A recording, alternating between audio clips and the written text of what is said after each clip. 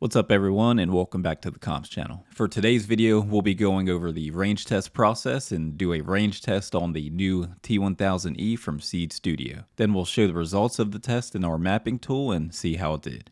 Join me and let's take a look. US Air Force on guard, aircraft 4 miles west of Bainbridge Airport. Okay, I'll be back in 6 seconds. We're approaching a restricted area. Restricted area is 1 mile west. In the previous video, I just went to a few spots in town for a few miles during the range test, and my main goal was just to compare the signal levels of the new T1000 and the WizMesh Pocket. And I didn't necessarily do a range test and go as far as I could until I lost signal. For the next set of range tests, I did just that, and that's what we'll be showing in the results of this video. I had a few comments on the previous video that they couldn't gauge the scale of the range test since I had the data overlaid on a blank screen for privacy reasons. For this video, I've just changed the GPS coordinates so I can show them on a map to get a better idea of the range test. I've also added a measuring tool to the map that we can see on the top right here, and also added the option for aerial imagery to the map. But we'll get into that later, so let's do a range test.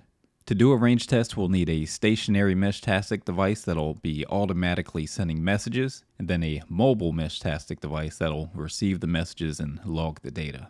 Now, I'm mainly an Android user, but I did purchase an iPad to get acquainted with the Apple version of Meshtastic, and the Apple version doesn't have the same export range test option like we have on Android. But the docs say that the position log can be downloaded for a node. I did this after a range test, but my results didn't have the SNR readings and seemed to just be a position log of anywhere the node has been instead of specifically for the range test. Maybe I did something wrong, and if you know how to fix this, let me know in the comments below. For now though, this will be limited to Android devices. We'll need to configure both our stationary and mobile nodes for the range test, so let's start with the mobile unit. First, we need to make sure the GPS is enabled by going to the three-dot menu on the top right, radio configuration, and then position. Then make sure GPS mode says enabled. Then below that, we have the GPS update interval, which is usually at a default of 120. I like to change this to 20 seconds and update more frequently for the range test. Now this will use more battery power, so be sure to set this back after the range test is done.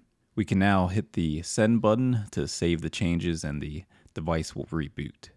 Now if the mobile device doesn't have a GPS, we can use the phone's GPS by going back until we're at the main screen here.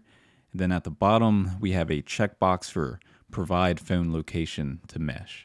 You can also do this if your device has a GPS and you prefer to use the phone's GPS. I didn't notice a difference in doing this compared to using the device's GPS, but this may vary based on device or phone. For a larger mesh like we have here in East Tennessee, I don't recommend doing the range test on the same settings as the area's mesh because this will create congestion. For our use case, we want to see what sort of range we're getting from maybe a new device we got or a new antenna we put up, or maybe we just want to see what sort of coverage our home node is providing. For that, we don't need to be on the main mesh, so let's change our settings to separate ourselves by changing the LoRa settings. We'll do that by going to the three-dot menu on the top right, radio configuration, LoRa. Now we could change the modem preset from the default long fast to something else to get us off the main mesh, but this will change the range we would normally see. Which brings up another use case for this, which would be seeing what sort of range we get with the slower and faster speeds. But for this test today, we want to test the default long fast modem preset. In order to do that and not create congestion on the main mesh, we need to just change the frequency slot. This is usually 20, but we'll just change it to 15 for this test. Once we have that in there, we can hit the send button and go back to the main screen while we wait for the device to reboot. Once we're connected back to the device, we can configure the range test settings by going back to the three-dot menu, radio configuration, then scroll down to the module configuration section, then we'll have range test. For the mobile device, since it'll just be receiving messages, all we need to do is turn on the range test enabled toggle switch and hit send.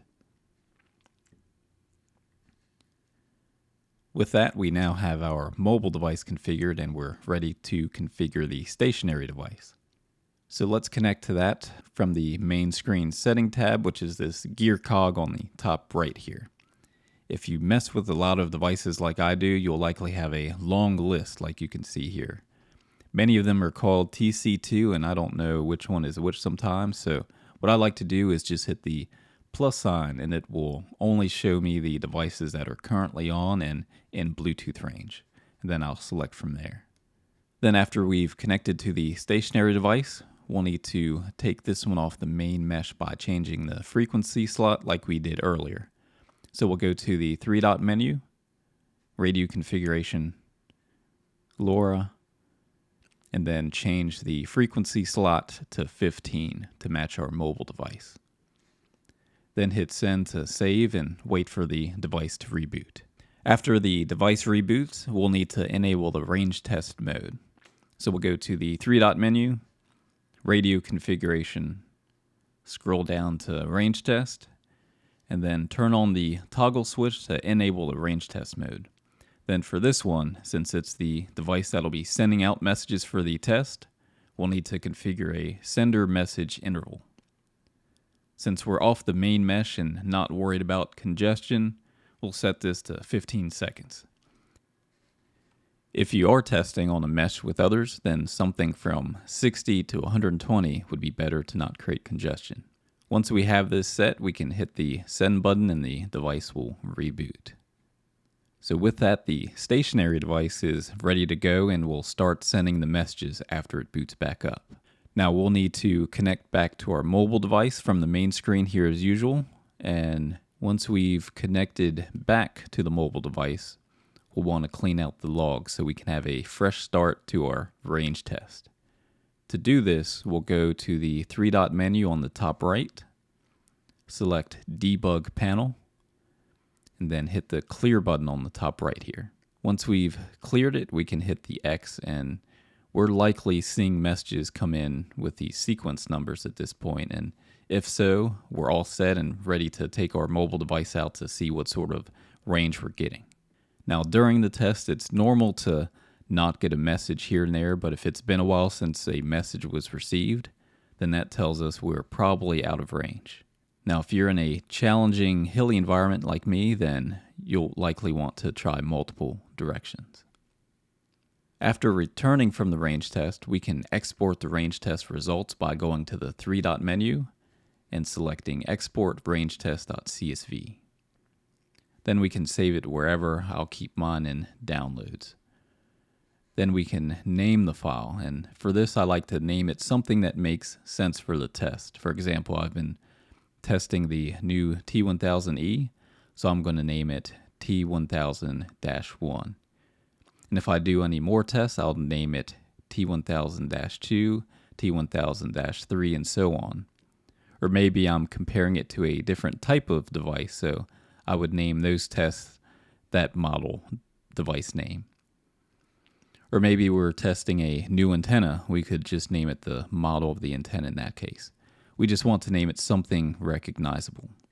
And this is important since the map script we're going to be using uses the name of the CSV files to let you select which test you want shown on the map. Now that the CSV file is saved, be sure to turn off the range test mode on both of the devices by going to the three-dot menu, radio configuration, scroll down to range test, then flip the toggle switch off and hit the send button. This is especially important to do if you're doing the test on a main mesh with other people, so you're not creating congestion. You may also want to change the GPS update interval back to the default of 120 on the mobile node, so you're not consuming more battery than normal by going to the three-dot menu, radio configuration, position, and change the setting back to the default, then hit the send button to save. With the CSV file saved, we'll need a way to get it to a computer. Send it to yourself via email or hook up the phone to your computer and pull it directly off the phone, whatever's easiest. Once they're on the computer, you can upload them to tools like Google My Maps or UMap. Or if you don't want to upload the data to some online tool or want something a bit easier to use, you can use our tool and do this locally on the computer, which is what we'll be doing in this video. If you're not sure how to do the initial setup of the tool, don't worry, we'll be going through that process in another video. So after the mapping tool is set up, it'll be in a folder, and all you need to do is put the CSV files in this folder and run the Python command in a command prompt. Now this will generate an HTML file that we can open up in a web browser by double-clicking on it. So with that open, let's go over the mapping tool. So we have the different map options that we can select with these radio buttons here. Then below that, we have a list of checkboxes with the CSV files from the range test that we can select or deselect to change what we see on the map. The first CSV on the list is when I had to run some errands and pushed it out as far as I could until I was no longer receiving messages. The second CSV is when I took my dog Debian out for a walk around the neighborhood. Then finally, the third CSV is when I ran some errands on the other side of town. Alright, so if we select all of them and zoom in a bit to the cluster of points here, this is where the home stationary node is located.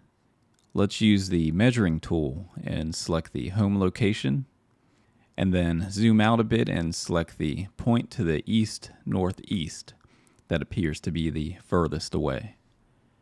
And this looks to be about 5.5 miles here. So not bad at all for a device the size of a credit card. Now that we've measured that, we can click on Finish Measurement. And then we can take another measurement to the points in the southwest by going through the same process, and these look to be about 3.5 miles away. And this matches what I've seen in past range tests with other devices, and I'm pretty impressed that this one's doing just as well. Now it's hard to say what sort of range you'll get in your environment. It could be better or it could be worse. It really depends on your environment. Is it hilly? Is it flat? Is it at an elevated location? Is there thick vegetation, or are you in a city with lots of skyscrapers? These are all factors that come into play in determining where you'll be able to reach, and we've previously done a video with 3 tools that will allow you to get a good idea of where your signal will reach. I'll be sure to link that video in the description below if you haven't seen it. But that'll do it for this video, and I hope you found it useful. If you did, please be sure to give the video a thumbs up and subscribe if you haven't already done so you don't miss out on any future videos.